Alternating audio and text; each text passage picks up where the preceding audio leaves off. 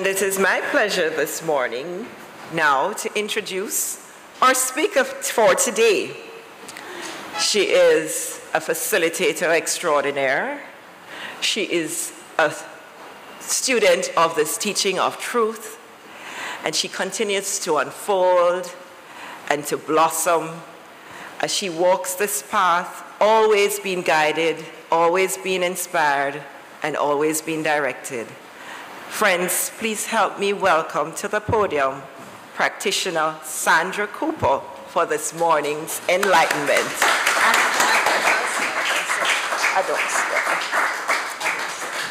Good. Hey, good. Good morning. Good morning, Sandra. It truly is a glorious day. It's hot, but it is glorious. And it's, if you don't know where you are, this is a Temple of Light, Center for Spiritual Living. You know, there are people who turn up for funerals and it's the wrong dead. So just, you know, this is a Temple of Light, Center for Spiritual Living in Kingston, Jamaica. Isn't it just great to be alive? Lord, doesn't sound like I don't like being alive at all. Isn't it great to be alive, to wake up this morning? So just say together, what a special privilege it is to be alive. What a special privilege it is to be alive. You see, I don't know what's on the quote-unquote other side. Right now I know I am here, and I'm going to make sure I enjoy every single beautiful and precious moment. You want to come with me? Okay. And so a special welcome to those of you visiting for the first time. It's good to have you, very good to have you, and I hope that you will make the choice to come again. And everyone else did make a choice to be here this morning, because sometimes the bed's sweet. Because it gets cooler in the morning, you know, so that's when you really want to turn over, don't? So this past week, as Jennifer might have shared, I learned about the passing of my ex-husband. And I was quite surprised at the plethora and, you know, of thoughts and feelings that came up for me, because I thought I'd put that to bed some 30-odd years ago. But nonetheless, feelings came. I started to remember things that I thought I'd forgotten. You know, things were just in my consciousness. I remembered when we met, I was, that's another conversation for another Sunday morning. I have had multiple conversations with my son, helping him to process the passing of his father. And the feelings have moved from indifference. His first reaction was so. Then he called and he said, you know, Mommy, I've been thinking that there are some things I wanted to say to Daddy and I never got a chance to say it. And so I've been supporting him in processing that.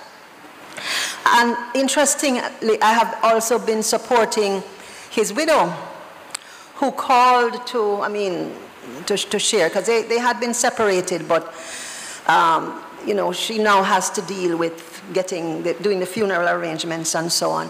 And also his brother Grub, you know, we are now planning the celebration of his life. And in processing all of that, I have had to say to myself and in my prayers, you know, boy, God, it's like I need the grace. It's the grace of God to help me through that. Because a friend asked me, so, you know the ex-wife? I say, yes, we were friends. And you know the other wife too? I say, yes, we are friends.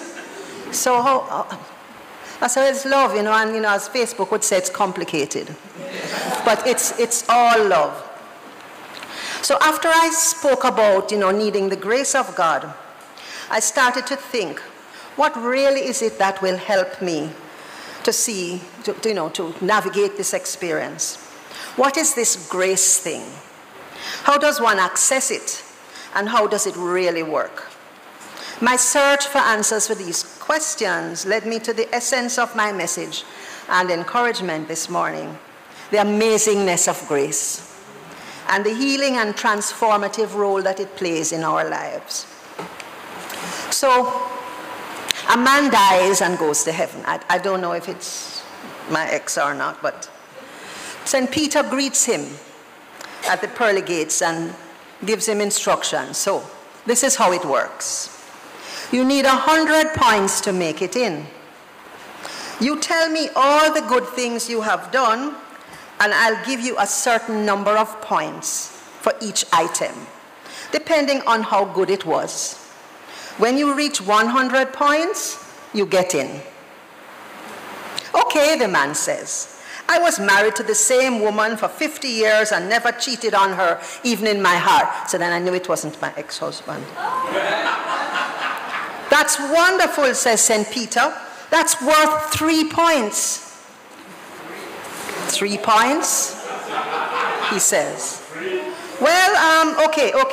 Well, I attended church all my life and supported its ministry with my tithe and service. Terrific, says St. Peter. That's 1 more point. What? Just 1 so-so point? All right, okay, how is this? I started a soup kitchen in the inner city and worked in a shelter for homeless people. Fantastic. That's good for 2 more points. 2 points, the man cries. At this rate, the only way I'm going to get into heaven is by the grace of God. St. Peter says, exactly. Come on in. I'm sure that you have also called on the grace of God when you or your loved ones have been faced with challenging times. Have you? Yes.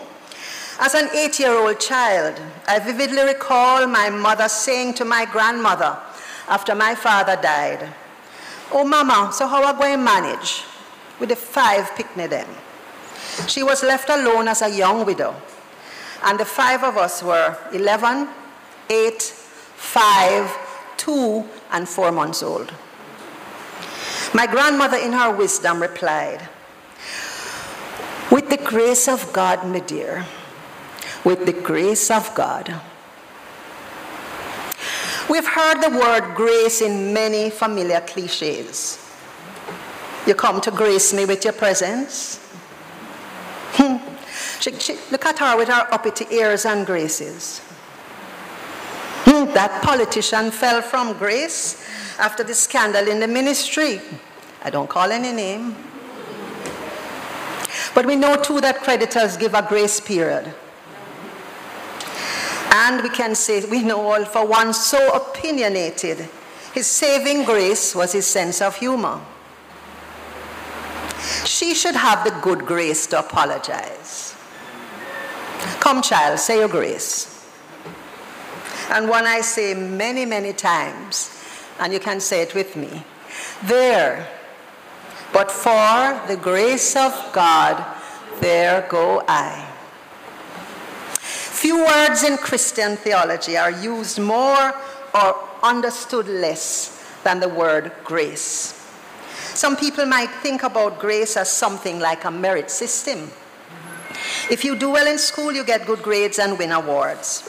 If you do well in sports, you make the team. If you get into college, the merit system continues to reward excellence. In the world of work, exceptional performance earns merit, like promotions and raises. Some religious practices also teach a system of merit salvation.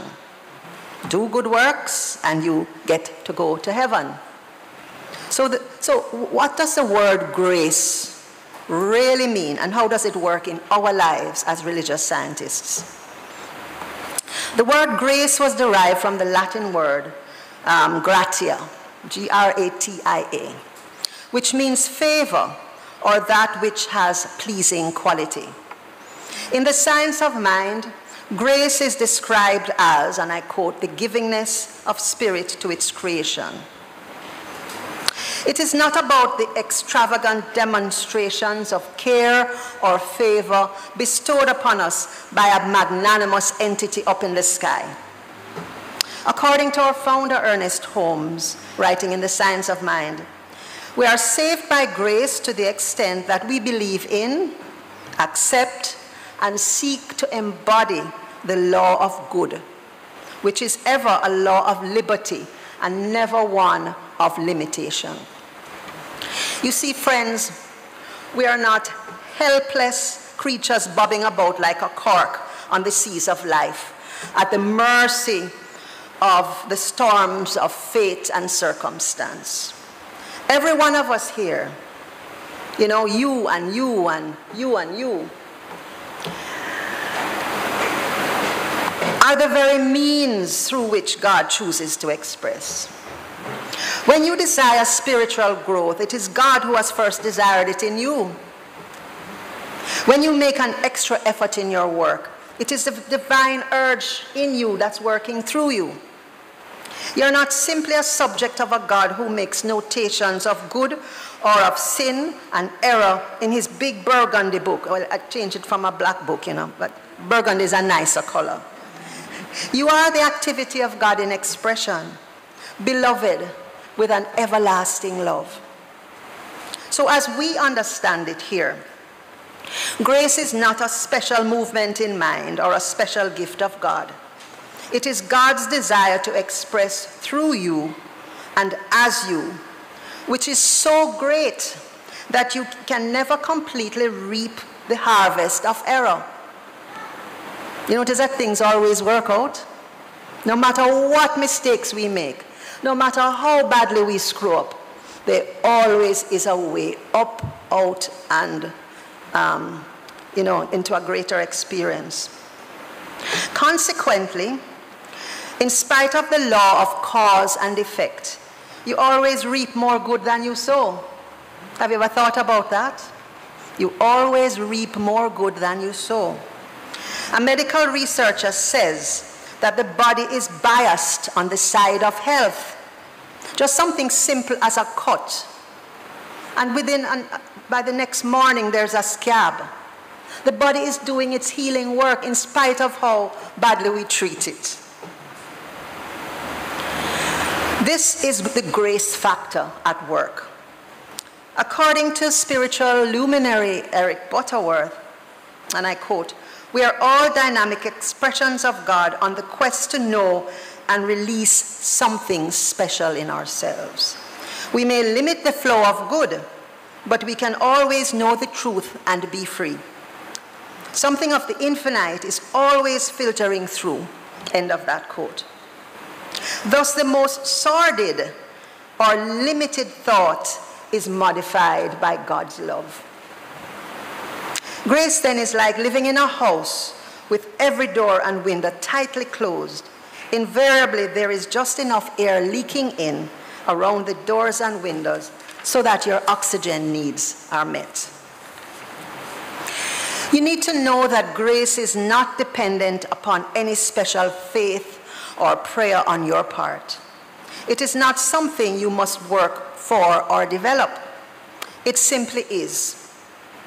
It is an assurance, an explanation of why things are never quite hopeless, why we never receive the full harvest of the error we sow. As one author puts it, you know that the rope is around your neck. God's grace cuts the rope, even though you are guilty as charged. Consider, though, that we must be willing to accept responsibility for all that is manifest in our lives. The principles and practice of science of mind will help you to do this, to heal the pain of the past, shed light on the dark places of consciousness, and provide the truth that will surely set you free. You see, there is an upward pull of the universe ever seeking to lift you to the heights of your divine nature. It is as real and as inexorable as the force of gravity. The master teacher, Jesus the Christ, did the work, and that work enabled us to access a new and higher consciousness of the inner spirit and the laws of life that he taught and practiced. I'm always really concerned about how so many of us are into the idea of Jesus and the word of Jesus. But are we living according to that word? Are we taking the message into our lives? Are we applying it in our relationships, in our situations at work, and when the storms of life are seeming to batter us about? That's a question that we need to ask and answer. Let's take a look at how grace enables us to walk the path of spirit. Firstly, grace trains us to be in alignment with spiritual law. The conscious choice of a spiritual path, which is what we have chosen to be on, makes us know intuitively when we are in alignment with divine principle and when we are not. I feel very uncomfortable when I do or say things that are out of alignment with truth. I feel, there's a dissonance. It then becomes easy when we are in alignment with spirit to say no to that which is not in alignment with truth. The person who has tasted God's grace will say no to selfishness, pride, seeking after status and power, greed, lust, and living exclusively for pleasure. Secondly, grace trains us to live sensibly. It is not enough to say no to the lifestyle which generates those feelings of selfishness, pride, etc. One must also say yes to sensible, righteous living, living in a self-controlled manner, devoid of impulsive, reactionary behavior. That means that we need to be present. We need to be constantly aware of who we are being in every circumstance. Thirdly, grace trains us to live righteously, to live from the inside out, to choose a life of integrity and uprightness in one's dealings with others. Now, this month's Science of Mind magazine has a very beautiful article by Reverend Carol Wilkie that speaks about how grace supported her recovery into sobriety. She notes that, and I quote, "There is a beautiful grace that comes with surrender. We can tap into grace and the awareness of God to the degree that we become conscious of and surrender to it."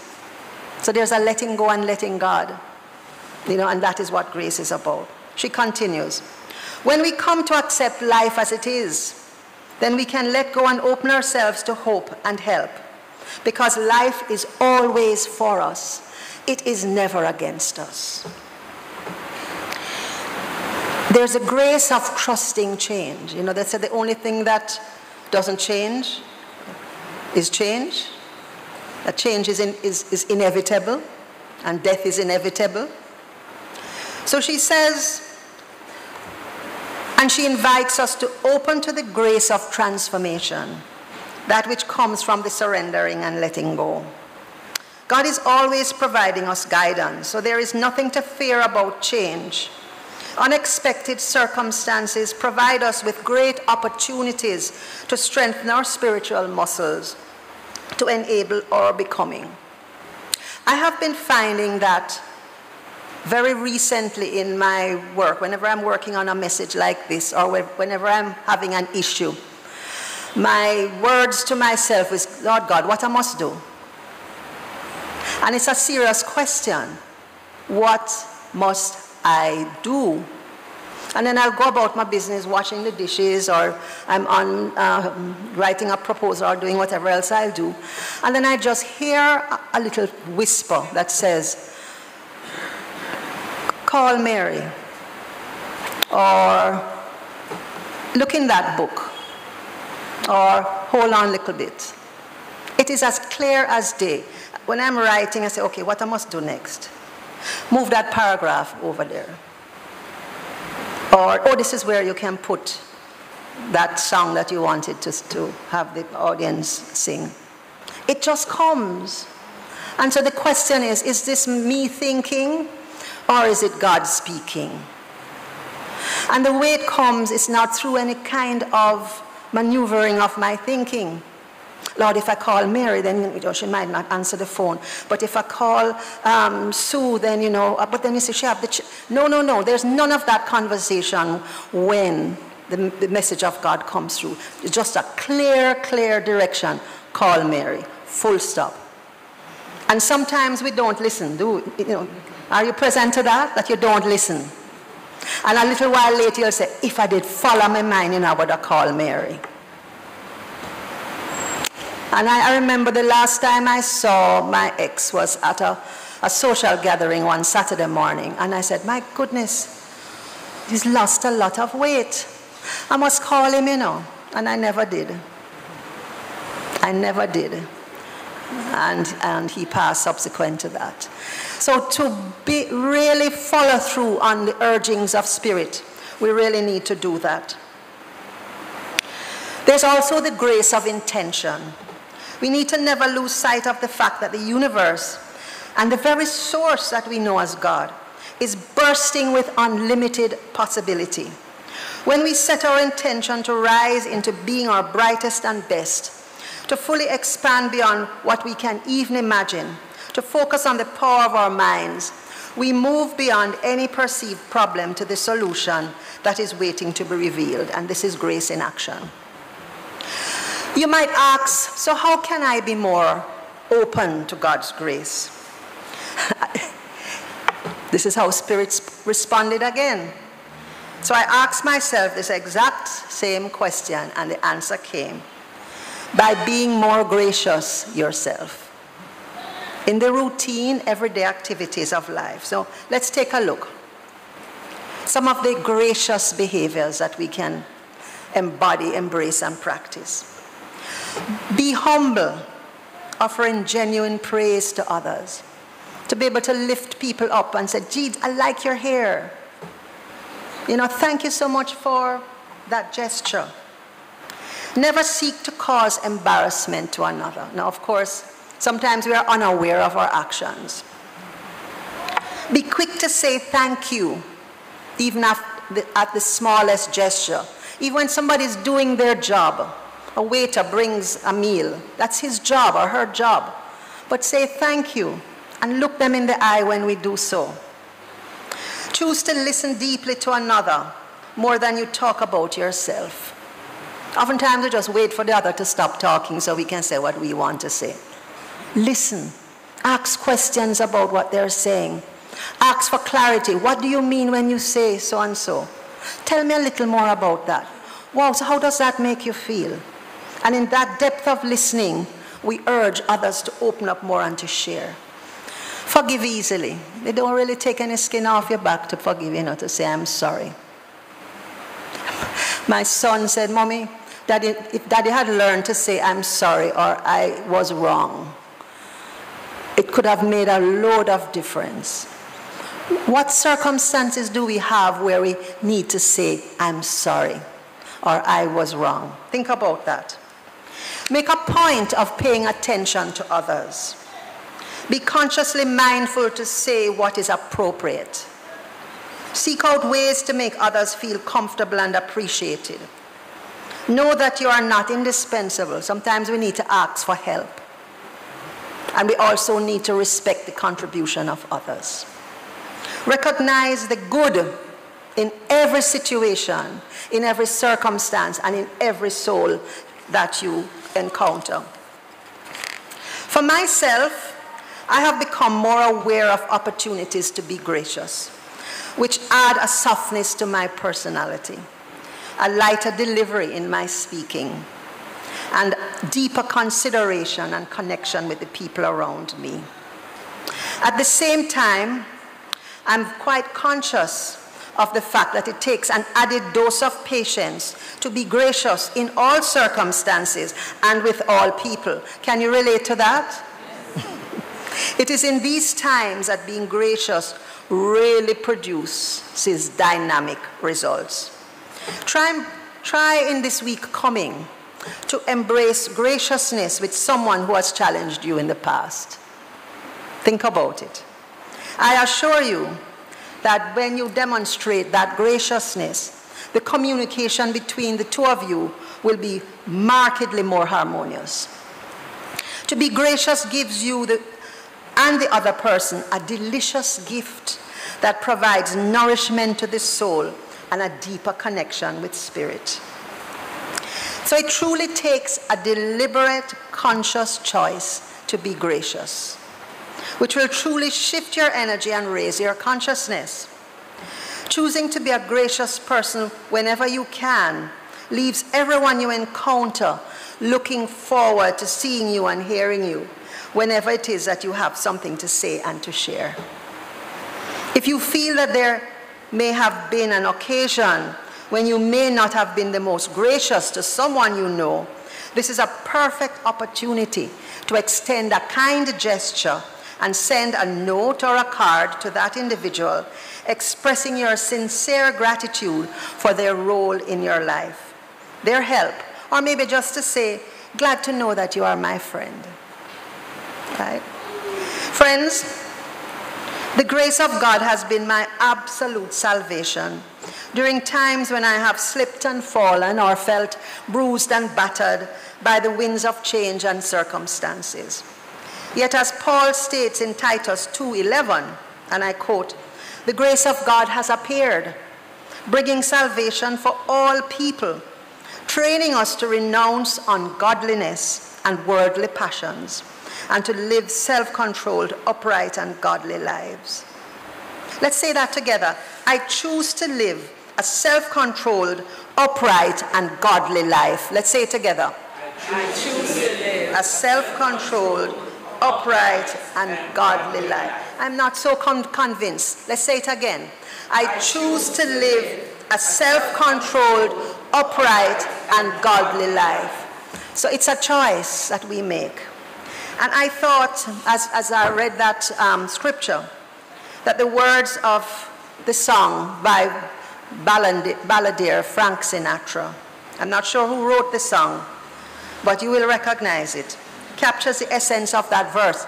So I'll read the verse again. The grace of God has appeared, bringing salvation for all people, training us to renounce ungodliness and worldly passions, and to live self-controlled, upright, and godly lives.